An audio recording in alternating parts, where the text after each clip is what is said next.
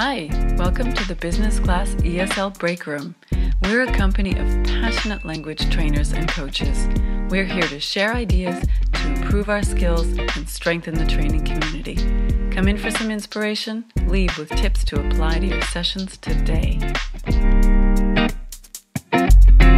In today's episode, we are focusing on presentations. While as trainers, we may be fairly comfortable speaking in front of others, it's not always a given that we're at ease doing a presentation, let alone training someone else in this important skill. Luckily, our guest today is experienced business class trainer Gerry Graham. From big corporations to little startups, Gerry has trained countless non-native professionals faced with presenting in English. So he's here today to talk with us about some of his best takeaways, go-to tricks, and surefire suggestions for efficient and effective sessions on presentations. Whether you have little personal experience in formal presentations, or you're a trainer with years of giving talks under your belt, you'll come away with something to bring to your next session.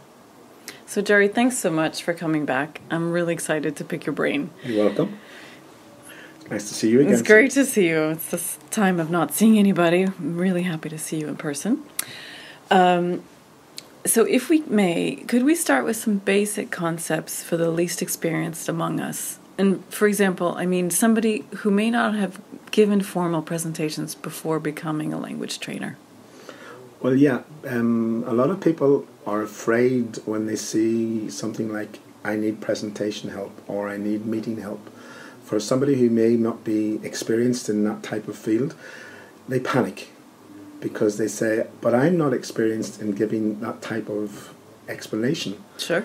But what is important for you is to remember that you do not necessarily have to be an expert in presentations, but in the language of presentations. And a lot of people think, presentations, I have to know everything. No, you have to know the language that will help the person to get his message across. Yeah, that's reassuring. That's true. And so what advice would you give an inexperienced public speaker when tasked with training presentations? Well, for training with presentations, I would ask the trainee basically what he has to present. And why he has to present it. And by doing that, you can find out a little bit of his needs in the presentation and his audience. Because in English, I always say to the participants and also for the trainers as well, that when you're making a presentation, there are 3 questions you should think of, especially for the trainee, but also it'll help the trainer. And the 3 questions are, what is the presentation for? Who is the audience?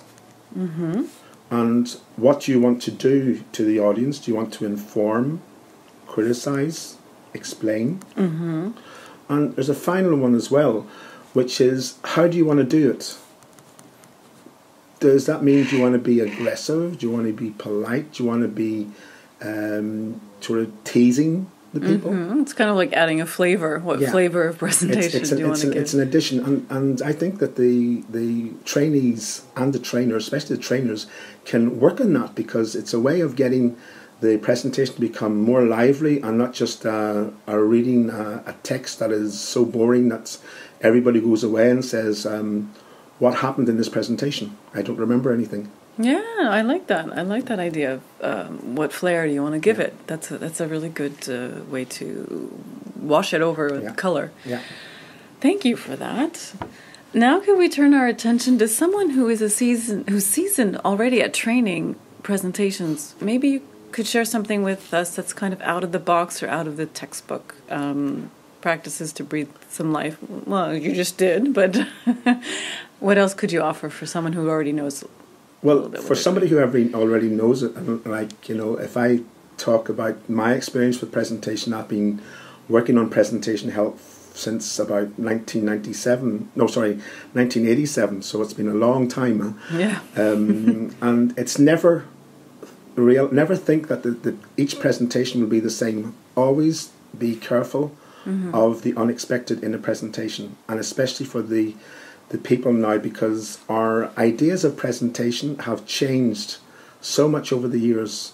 Like a long time ago, we had plastic slides that we used to use with an overhead projector. Now we're working on PowerPoint, and now we're working through Zoom because of the COVID-19 pandemic. So our ways of presenting are different, and not only a formal presentation, because people confuse a presentation always by thinking, yeah, I have to stand in front of a group of people to explain what I want to do and what I want to show them. But a presentation is not just PowerPoint. And a lot of people forget that. And I see, Sue, you look a little bit confused here because you're expecting a bombshell here. No, I'm just excited to hear what's next. A presentation can also be, if you're on a trade fair, which of course we're not at the moment, you're explaining how a project is organised or how a product is made, or you're explaining about the company. Okay, that can be face-to-face, but no basis of paper in front of you. A presentation can be on the telephone. True. Because you have to realise that when you're telephoning a client, a potential client, or even a normal, a regular client, when you're explaining something to somebody, you're presenting. True. And people forget that they think, oh, presentations, it's PowerPoint, that's it. No, presentation is everything.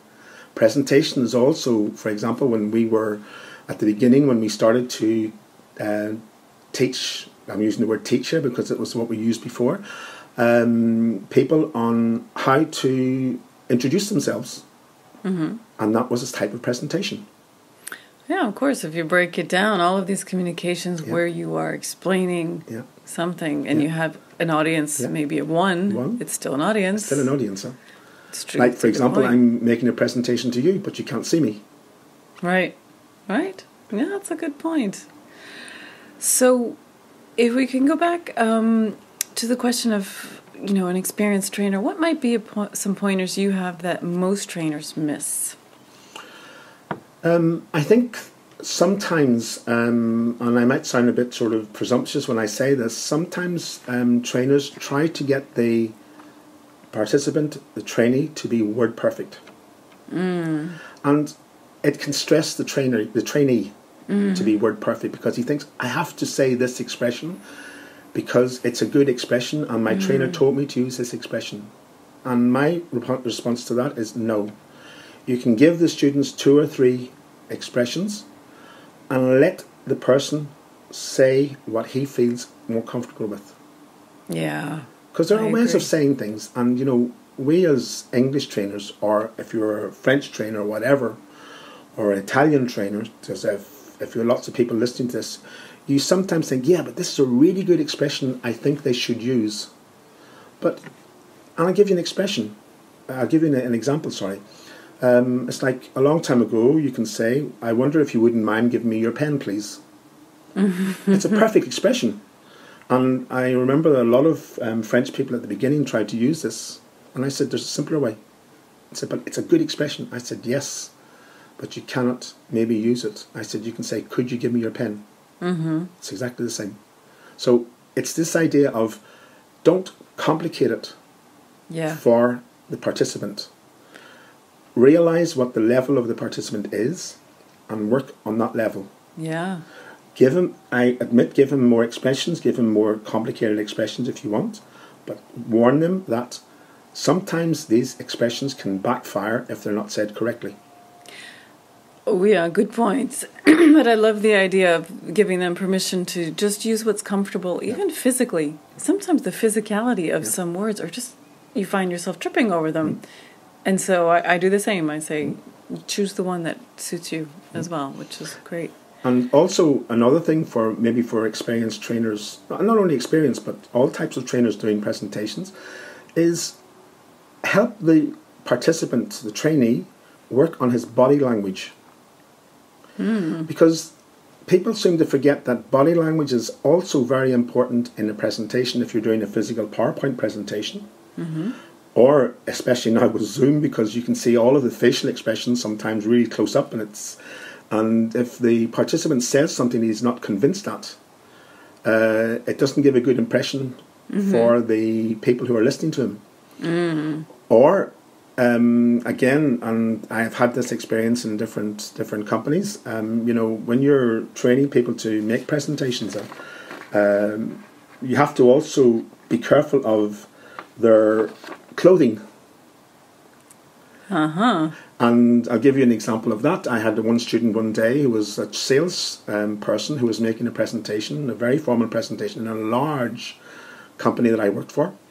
And he stood up and his jacket was buttoned the wrong way. Oh no. And another person came and he was wearing a jacket, but the jacket sleeves were too long for his arms, and he looked like a clown, unfortunately. Oh no. And so it was taken away from what message was being given, because it's something that is important. I'm not saying to be dressed up in Dior, Lanvin, whatever, but just be careful. Yeah, neat and tidy. Yeah. May I also just jump on to what you said about Zoom? As a personal thought is, I notice eye contact, and sometimes it takes a while to get it right, and it might be worth practicing with a coworker, because sometimes I notice if I think I'm looking in my computer's camera, and then I see the video later, I realize that I look like I'm looking above the trainee, and it's very distracting. So it's honestly worth practicing to see that you're giving eye contact when you're training. There's a technique for that as well, because a lot of people, I'll start again. In France, eye contact is extremely important. And sometimes it sounds a little bit like the snake in Jungle Book, where you have it's the song "Avoir confiance en moi," have trust in me. Oh, and he's looking in the eyes to hypnotize the person. Sometimes Anglo-Saxons don't like that, looking in the eyes directly in this piercing look. It can be a bit unnerving. Yeah, it can be very destabilizing for Anglo-Saxons, because I remember Anglo-Saxon, normally we look at the face rather than the eyes. Really? Yeah. Oh no, that's interesting. It's a completely different style. We have to have our distance. You remember the famous film Dirty Dancing? Your space, my space. Right. Well, that's personal space, but I never thought. It's interesting. I hadn't thought about the fact that I thought it was important to look in eyes, but maybe not too intensely. Yeah, not too intensively. So I always make a joke at this by showing the film A Jungle Book, to show them that this can be very sort of aggressive at times. Now, to get out of that, looking at the person directly in the eyes, is a technique that I learned years ago, and I can't remember who taught me or where I learned it from. But it's not looking directly at the person in the eyes, but fixing a point between the two eyebrows, just above the nose. And if you look at the person just above the nose, the person thinks you're looking at their eyes, but you're not. And I'm doing this at the moment with Sue, and I don't know if she realises. Looking at doing the same thing. Practice. And I don't know if she realises that I'm not looking at her eyes. I'm looking at above her eyes. And it's a technique for people who get stressed in presentations, because there are people who get stressed because of this constant stare. Very interesting. I love that point. Thank you. I have another question here, which is, what has been a tip or practice that learners come back and thank you for later? The learners have come back and thank you. Well, there's one which I haven't talked about, so I'm going to talk about it now, is that when I have a person who, no matter what level, because I have done it in the past as well, when I'm making presentations, both in French and in English, because I had to make presentations to 200 students at a time in an engineering school. So what I did was I had my slides and I wrote what I was going to say per slide. I wrote the text, what I wanted to say. Mm-hmm. And I've told people who are afraid of not getting the message across to write what they want to say, but not necessarily read the text. But it's like a basis for them. It's like a pense-bête, as we say here in France, where they can print out their presentation with what they call the commentaries or the explanations. And at the top of the page you have a picture of the slide, and at the bottom of the page you have the text that you're going to use. It's like a script, you're saying. Like a script. Okay. Yeah. And what it is, for example, in the script or in the text, whatever, you can put, for example, pause in the sentence, so that you come to a part and you pause to give effect. It's almost like stage directions. Like stage directions. Yeah. Or you can put something in italics or something in bold that's important to talk about, to put insistence on the expression or the word. And for example, a lot of people get asked questions during the presentation. And so what I say to people, it's good if you have a text or a scripter, because you can mark with a pen where you stopped. So that you can start again where you stopped off, instead of getting confused what you were talking about. That's a great idea. Yeah, that's a really good idea. I like that. And it helps you to organize your presentation a lot better. And it helps, it's like when you do a roadmap for a training session. Huh? Absolutely. Yeah. You can organize what you're going to do. Helps you keeps you on track, which is what you need, especially in a presentation, because there's so much more chance you're going to get distracted. Yeah. Just one more thing about that for the present person, for the experienced trainers or any trainer, is remind the participant that they are the leader of the presentation. That means that they control the room. The room does not control them. And when they're making a presentation, they have to be careful that it's not going into a meeting by too many interruptions. That lead to lots of different things that are not necessarily included in the presentation. And a technique to stop that happening is actually to switch off the presentation, put a blank screen up. Do you mean when somebody interrupts with a question, you put a blank screen up? A long time ago, what we used to say to people is put a blank screen up and get the person to repeat the question, because that meant that everybody would listen to the question. Okay. Because when they see a blank screen, they're waiting for something to happen. Okay, so let's say someone says, okay, could I interrupt you with a question? Yeah. And you say, okay, but you shut off your screen or your slides. Yeah. And then once you've answered it, you go back to your slide. Once the person has asked the question so that everybody hears, then you put back up the slide again and then explain it to the people. You explain or you give the answer to the question. Okay. I'll repeat that again, because what it is a person asks a question usually in a presentation, and not everybody is listening to the question. Right. So, because then sometimes maybe another person will ask the same question later. So what I suggest is you put a blank screen up when a person has already asked the question, said, oh yeah, Paul has a question, so everybody will listen to the question. And then Paul asks his question for the second time, and you put the screen back up again, and you talk about what the question, or what answer you will give to the question. That's a nice tip. It's a nice way of remaining in control of what's happening and keeping things on track again. And one thing as well that I've seen happen a lot of times, especially in Latin presentations, because I have had experience in a multinational company with a multinational training course in the UK, where we had people from Spain, France, Austria, Romania, etc., who came over. And it's the problem of when a person asks a question that maybe the answer is at the end of the presentation or later on in the presentation. Latins especially try to answer the question before you come to that part of the presentation. They anticipate. They jump across maybe 3 or 4 slides. The person giving the presentation will jump ahead to answer a question, rather than saying to the person who asked that question, which will come up later, said, oh, just hold on to that question and I'll speak about that in a few minutes. Okay.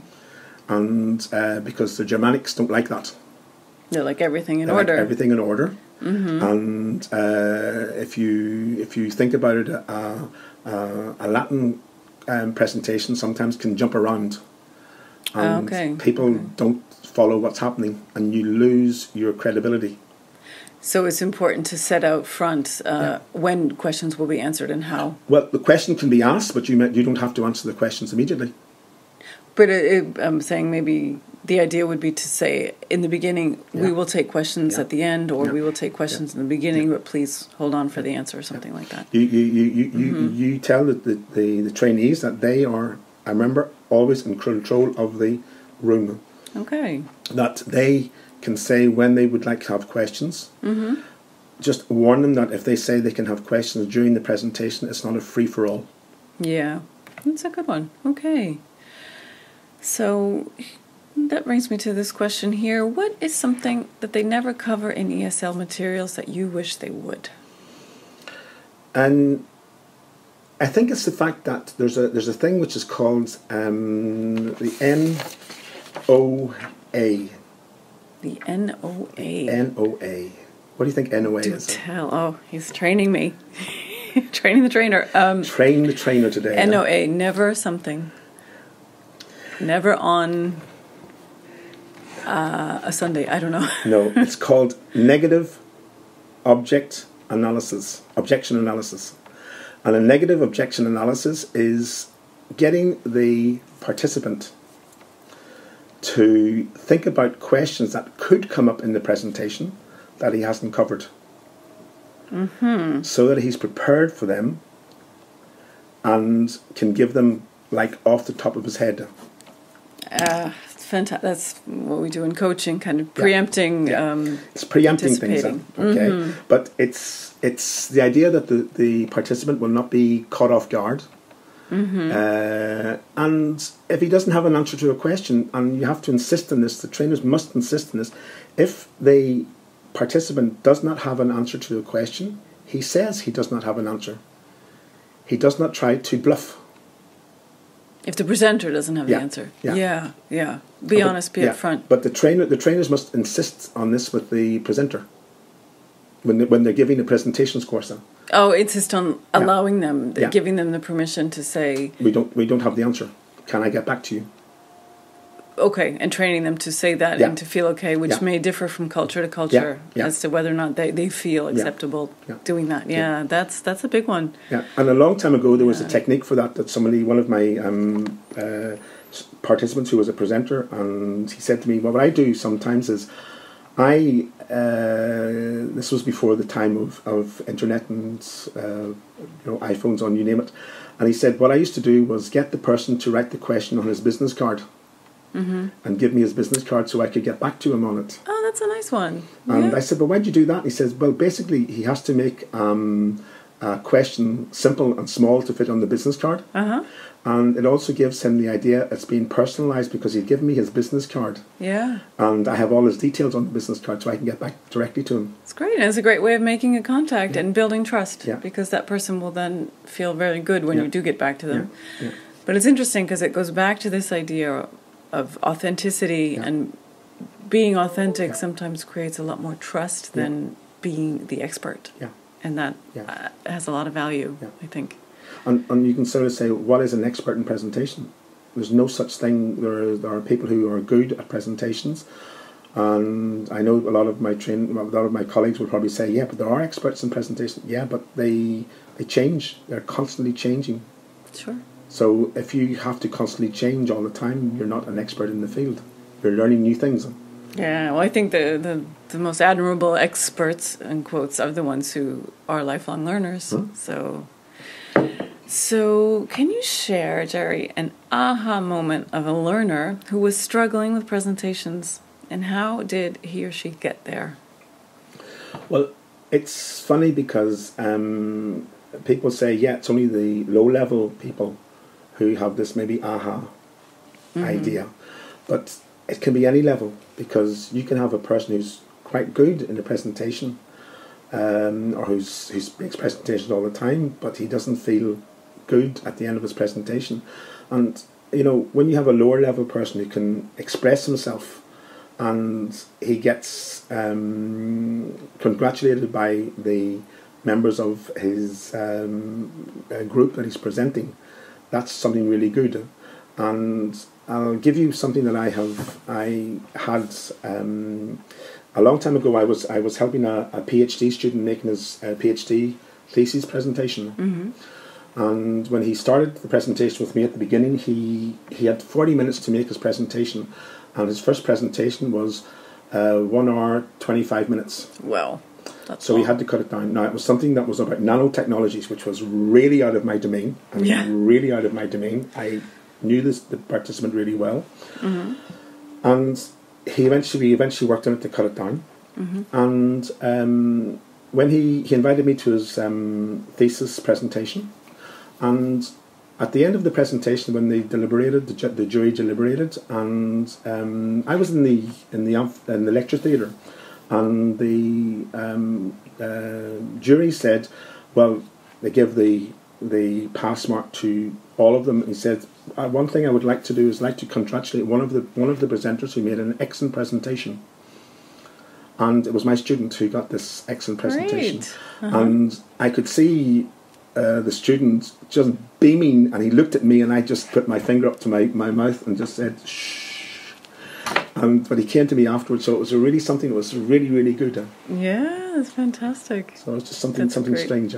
Well, that's we all need those moments. But when they come back and they say, I succeeded in what I was going to present, it's really good. Some people come back and say, I made a mistake. And I said, yeah, well, so what? You made a mistake. It's not a problem. We can fix it. Right, and the question is not, the mistake is, did you get your message across? Yeah. And did the people retain anything of what you said or enjoy the experience? Because when they said they made a mistake, it meant that they didn't get a contract or something. And I said, but was it going to be worth it? And he said, no. And I said, well, you didn't make a mistake. There you go. It's people look at it in different ways, and you have to always, always, always support what they've done, no matter what it is. You have to give them backing, the participants. You have to give the participants backing as a trainer. Even if they have a very bad day when the presentation, you look for the good points, and not the bad points. You say the bad points are things that you can improve on. It's true. I'm a big believer in complimenting and pointing out the positive things, because they do have a powerful impact. Depending on the cultures we're working with, because now we're working with lots of different cultures within our own groups now. For example, in business class, we've got people from China, we've got people from Italy, Romania, Algeria, all different types of nationalities. Sure. And we have to realise that that in different cultures as well, mistake is seen differently in different cultures. Right, that's true. Well, Gerry, we know that time is precious, but to wrap things up, I'd love to just have your thoughts on your 3 biggest do's or don'ts, or just what would you sum up? I've sort of come across them, but to reiterate them, the biggest do is that you have to realise that you're helping them whatever level they are. Mm-hmm. Okay? You're not here to make them word perfect. Okay. Yeah. Accept them where they are. Okay. Accept what they are, accept what they can do. Mm-hmm. One thing you should do as well is find out what the presentation is about, so you can more focus your idea instead of giving something that is very wide. Okay, sort of focus on what type of presentation they're going to make and how they're going to say it. Okay, so that's more for you, the trainer, to do your research. Yeah. Okay. Yeah. Mm-hmm. And if it's something for the trainee that you have to insist on, it's quite simply something we do all of the time in our lives, and it's the idea of to breathe. Because we have sometimes people who are presenters who have a race to find out how fast they can end a sentence, and the problem is that they say the sentence so fast that nobody understands what they say, so therefore they're asked questions. So take time to breathe when they're presenting, and also to rehearse the presentation. Yes, of course, that's major. And don'ts, I would say the don'ts are, don't say that a presentation is not good if you are a trainer. And if it is, for example, if it is not good, you don't say it's not good, because there are sometimes you have presentations which are disastrous. I've had that experience before in another company where I had a participant who made a presentation which was really bad, and the only I tried to get him to change. I tried to give the good points. He wasn't having it. So I thought, okay, well, what I did was, and this was a long time ago, so I'm talking about things that a lot of you young people might not know anymore about, is having a cassette and recording the person on a audio cassette. Sure. And playing it back to him. And he said, I remember him saying to me, I don't understand that presentation. It's total rubbish. Of his own? His own. And I said to him, well, listen, it's you. And he says, no, it's not. And I said, listen. And he listened and he said, yeah, it is me making the presentation, and I don't understand myself. So there are some radical things you can do. And sometimes it's necessary. Okay? Using technology, it's easy to record. You always say, don't tell them it's bad. You say, there's a room for improvement, or there's a lot of room for improvement. Right. Okay. Be more positive. Great. And don't kill yourself if the student and the participant comes back and says the presentation was not good. Because you as a trainer, you're here to help them with their language. The way they deliver the language is not your problem afterwards in the presentation. Yeah. A lot of trainers think, it's my fault they didn't make a good presentation. No. You weren't present. You don't know how the presentation turned out. It could have turned out simply, just because somebody has asked difficult questions and the participant couldn't answer, or got no help from his colleagues to answer the question. Sure. So there are many elements to a presentation, and our role is the language trainer. Yeah. If you want to go above and beyond, and you have the skill to address the more theatrical points of training, okay, that's one thing. But remember, the baseline is you're a language trainer. And probably another that you can think, make the presentation enjoyable. Yeah. For everybody. Yeah. Have fun. Don't be afraid to have fun with it. Don't be afraid. You adapt to it on the day, but don't be afraid to have fun. Excellent. Well, Gerry, these have been excellent as always. You're welcome. Always. I know presentations are kind of a huge topic, so if we ever would love to call you back and we could talk more about kind of contents and more nuts and bolts, would you be open to that? No problem whatsoever. Huh? That would be awesome. Thank you so much. You're welcome. Okay. And speak to you again sometime, folks. Have a good day. Looking forward to it. Thanks, Gerry. Thanks for joining us in the Business Class ESL Breakroom, the podcast designed to bring business English trainers useful ideas, inspiration, and conversation that motivates. Follow us on Instagram at business_class_language and subscribe to the ESL Breakroom playlist on Spotify, Deezer, or Apple Music for new episodes. See you next time.